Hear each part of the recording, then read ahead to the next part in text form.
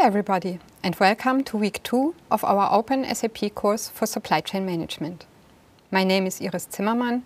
I'm product expert for supply chain management in SAP Business by Design. And I'm happy to lead you through week 2.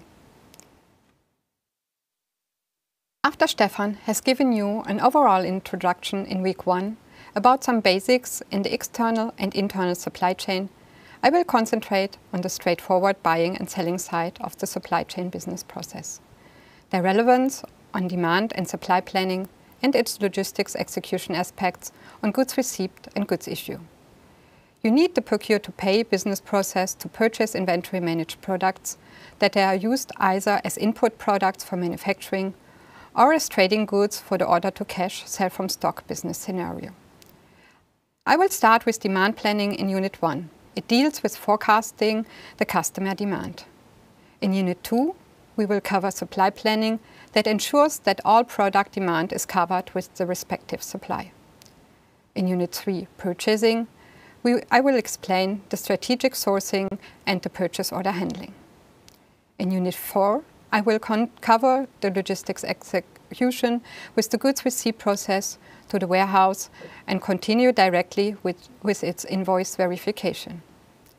The transfer to financials for payment is covered in the previous Open SAP course, SAP Business by Design Financials. In Unit 5, we will have a look at the outbound side of the supply chain that covers all stages to sell goods from stock.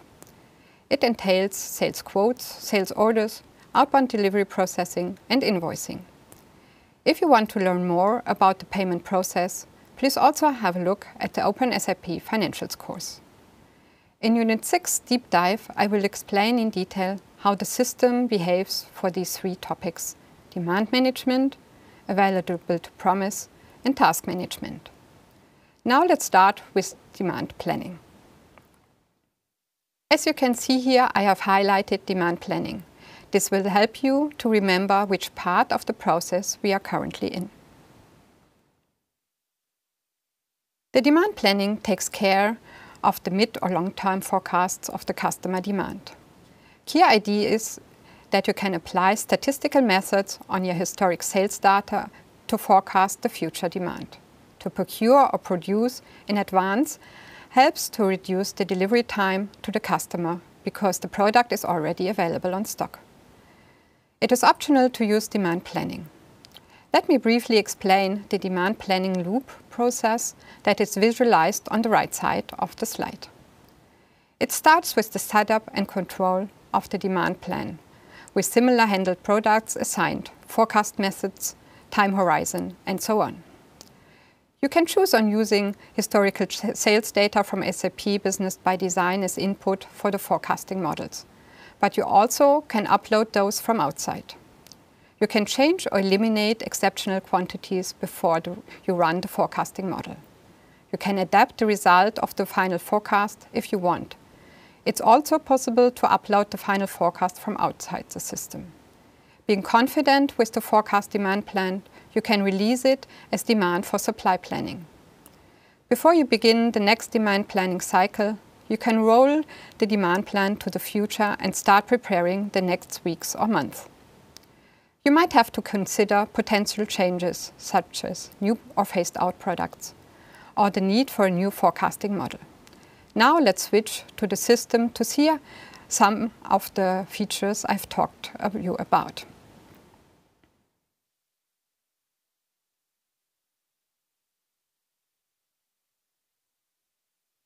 So the demand planner usually works with the Demand Planning Work Center on the demand plans views. And I have prepared here one demand plan for a new product. With Edit, we see that the period for this demand plan is weeks, meaning that it's planned in weeks, and we have a forecast horizon of 4 weeks in the future and a history horizon of 6 weeks in the past. I have enabled that for statistical forecasting, and also I enabled rounding. On the Scope Maintenance tab, you would assign all the products that are handled. Similarly, I have assigned here only one product to make the demo simpler. On the process settings, I maintained a rolling interval of 1 week. This is the number of weeks that elapses before a demand plan is moved to the future. In the forecasting model subtab, you find all the forecasting models provided on the left side, and I have chosen 3 of them for my purpose.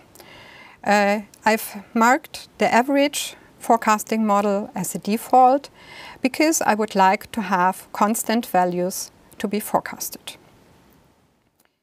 Now I close the setup part and we go directly into the planning itself.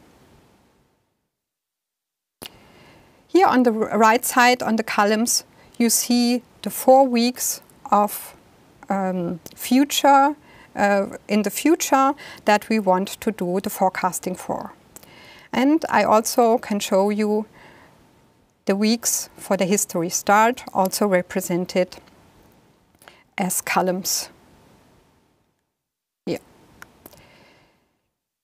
For our products, we have, for our one product, we have at the first line here the actuals, meaning it is holding the historic sales data from the system.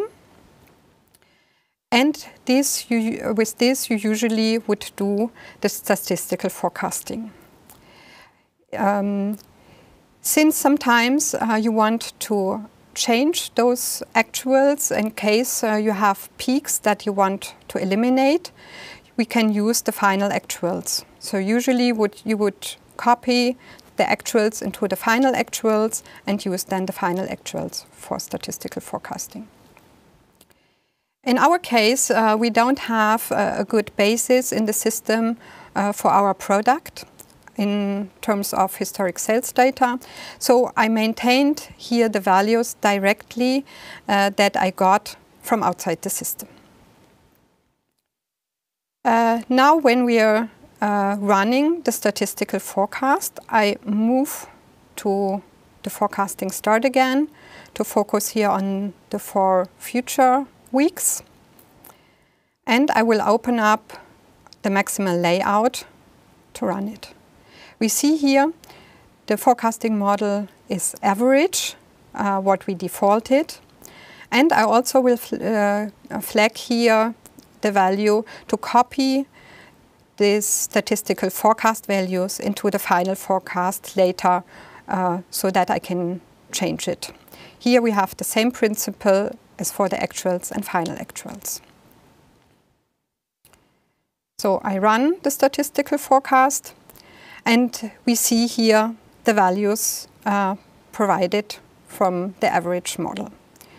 We see also that we have here decimals, and I choose to have it rounded before it's moved into the final forecast.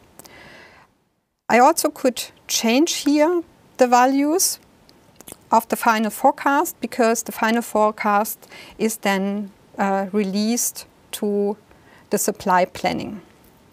So I can save that and close it.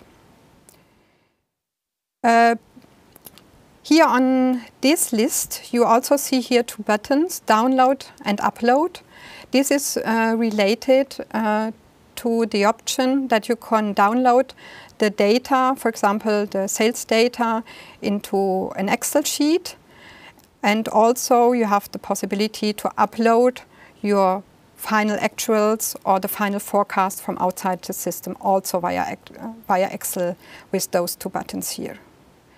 But since we are content with what we have done, I will release it to the supply planning.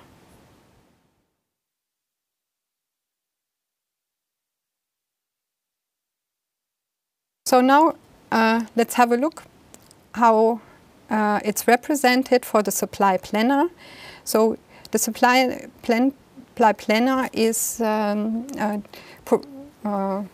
has to provide the supply for the demand plan that we released.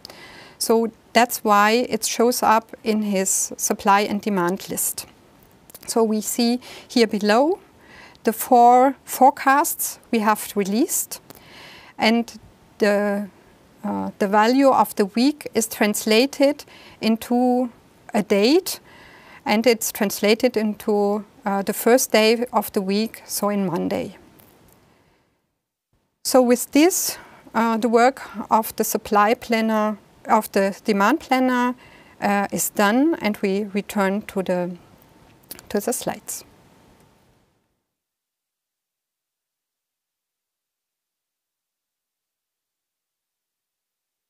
So in this unit, you have learned how the supply chain process steps are connected for product planning, buying and selling products.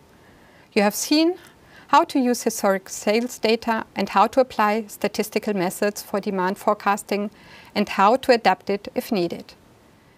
And in the end, we have released the demand planning to initiate the supply planning process. This concludes our first unit together. See you in the next one.